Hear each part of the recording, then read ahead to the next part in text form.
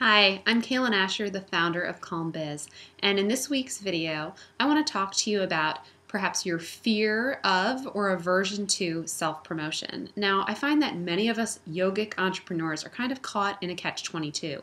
We have a passion, we have a vision, we want to build a business doing something that we love, but at the same time, we've been taught that talking about ourselves, talking ourselves up, and self-promotion is kind of yucky, salesy, and uncomfortable. But my question to you is, how can you expect to make the impact you're meant to make if you rein yourself in and don't share what you're meant to be sharing? So we're kind of stuck in this in-between push-pull place of, do we market or don't we? Do we self-promote or don't we?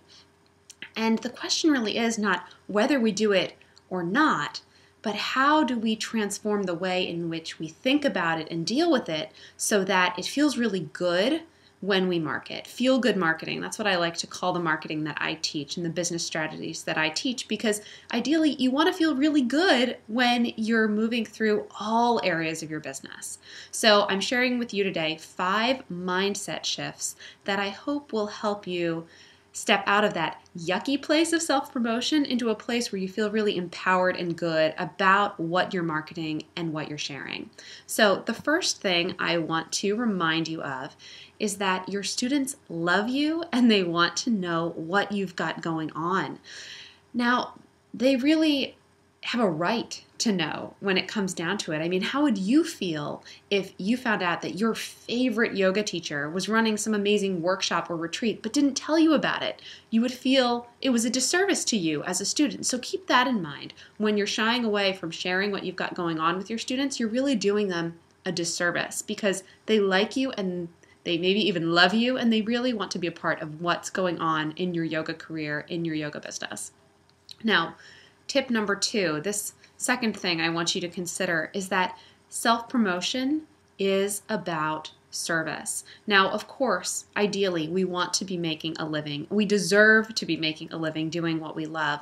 But my guess is that you came into teaching yoga or whatever profession it is that you really followed your heart into because you love it and you want to make a difference in people's lives. And when you're self-promoting, you're not doing it for yourself. You're doing it as an act of service to the people that you want to help. That is why you got into what you're doing. That's why you're teaching. That's why you're living your yoga. It's not about just money coming into your bank account. It's about enhancing people's lives. So always remember that self-promotion and marketing, it's not about being selfish. It's about being selfless. Now, point number 3 is that I want you to, when you market and self-promote, to speak with confidence, even if you're faking it, and do not apologize. So many of us, when we start marketing and talking about things that we have going on in our business, especially if it's money related, we get really small and quiet and apologize a lot or have a lot of caveats in our speech. But that just makes it more awkward. That just makes it more uncomfortable. That is where that icky place of self-promotion comes in. If you instead speak about your offerings with confidence and self-assurance and speak really clearly and directly about what you're offering, then you leave it to your students to decide whether or not it's the right fit for them. Instead of delivering it in this kind of jumbled, uncomfortable way that maybe is off-putting to them as well, just speak clearly, directly, and confidently about the offering that you've put together, the workshop that you're running, the parameters of it, the money involved, and then let them decide if it's the right fit for them. Don't try to help them in one way or another. Just be direct and clear and hand it over to them and let them make the decision. Tip number 4, I want to remind you that people need to be reminded.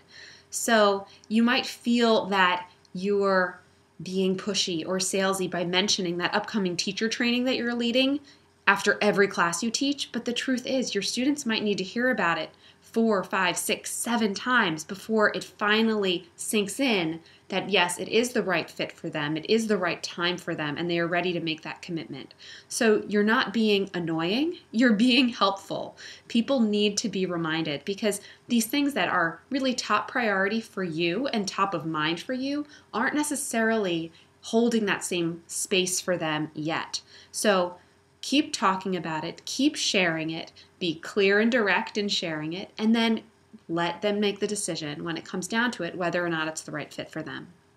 Now, the last thing I want to teach on today and remind you is that it's not about you.